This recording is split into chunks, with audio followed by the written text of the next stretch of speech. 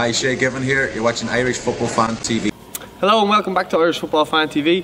Today I'm up in DKIT Sports with Paul Hoey from the Dundalk Schoolboy League representative team that finished 7th up in the Mill Cup. Firstly, Paul, thank you very much for your time. Thank you for having me. Just in terms of the Mill Cup, how your squad kind of came about, the journey up to the Mill Cup, and obviously how you did last year in comparison to this year.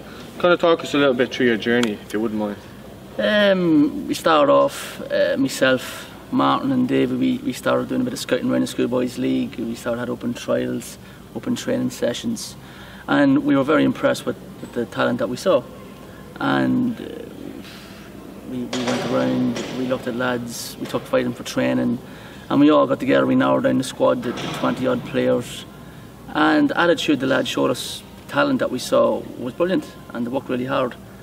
They weren't attached to any Irish League clubs, they weren't attached to any League of Ireland clubs, and there was 2 or 3 lads straight away were outstanding. But then we trained once a week. We worked in a lot of shape in our training, looking at our crossing and finishing our training. We played a lot of pre-season tournaments. It didn't go too well for us, but we were kind of experimenting, myself and Martin, about 5-4-1, 4-4-2, 4-5-1, what to play.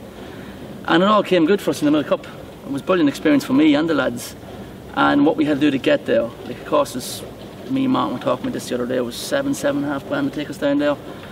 The parents, the people of the town, the lads themselves, they stand outside Tesco's, bucket collections, packing bags outside Dunn stores to raise money. The parents had helped us as well, and selling lines, and you know, we had the bare minimum resources. The Schoolboys League helped us as much as they can. In comparison to the other clubs oh you yeah, against? like you're down the Mill Cup, you have Man United you're competing against, you have Newcastle United, you have international teams, you have county selective teams, and the county Antrim won it. Shows you how strong they are. You know, we had the pick of Dundalk Schoolboys League, you know, pick of Belogan, The Key, Shamrocks, Rock, Celtic.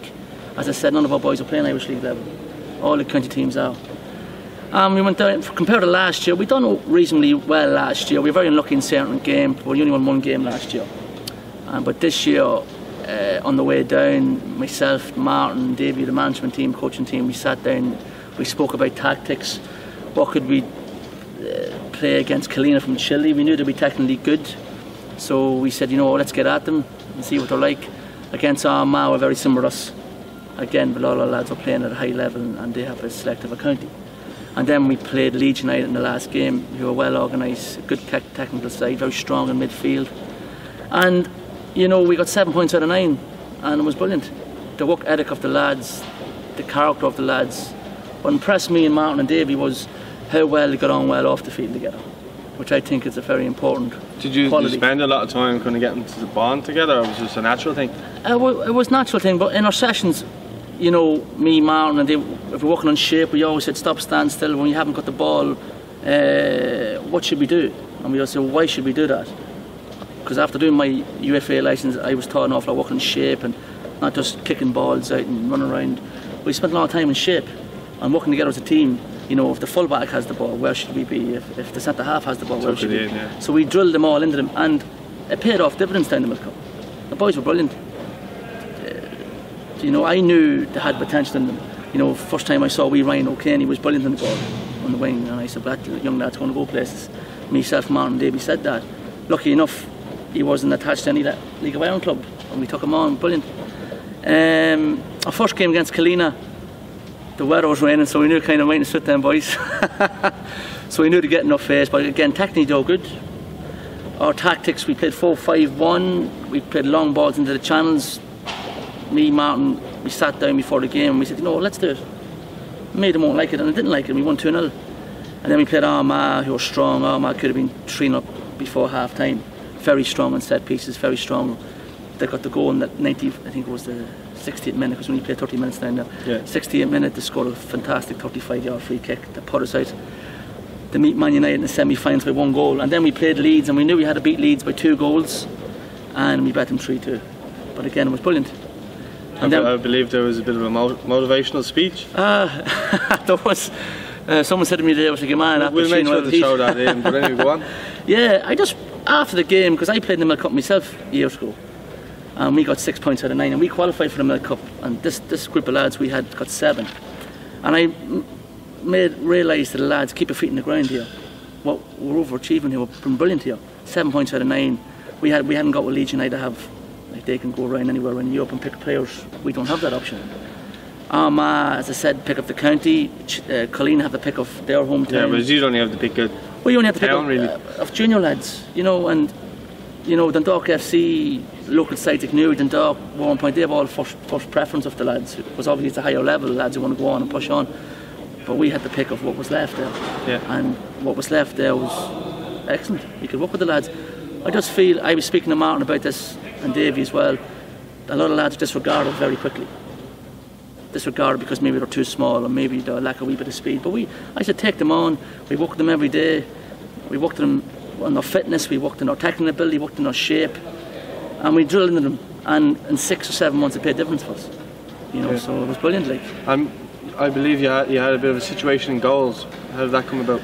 Well, our keeper Jack got injured about 3 weeks before the tournament, and we were looking around for a keeper, and Ross Finley was recommended to us. He was with Dundalk FC, and we seen him first time in training, and I thought he was excellent. Great hands, good presence, good corner kicks, great kickouts, and he went down the Milk Cup. Him and Thomas were excellent, and as I believe, Charlton Athletic are interested, and he's going to Watford now, Ross, for a couple of weeks trial next week, as I've been told to believe. Yeah, that shows you a fairy tale story. Like, you know, I don't think he had any club, and we Ryan O'Kane got player tournament at junior level, ahead of Man United, ahead of County Antrim who won it, ahead of Londonderry who had a couple of excellent players, ahead of Charlton Athletic, Plymouth Argyle, Northern Ireland. To get that award was fantastic for him, brilliant for him. So what we've done and what we had to work with and train on once a week, what we achieved to almost get to the finals of the Super Cup was brilliant. Yeah, and you know, now from that story, do you see maybe some of the lads kicking on, getting trials elsewhere, or something like that? Oh, I'd be very surprised if they didn't.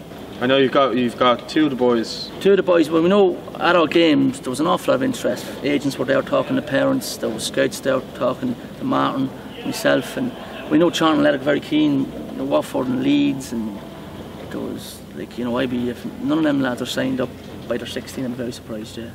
That's how well they performed in the Cup against English opposition, against county teams.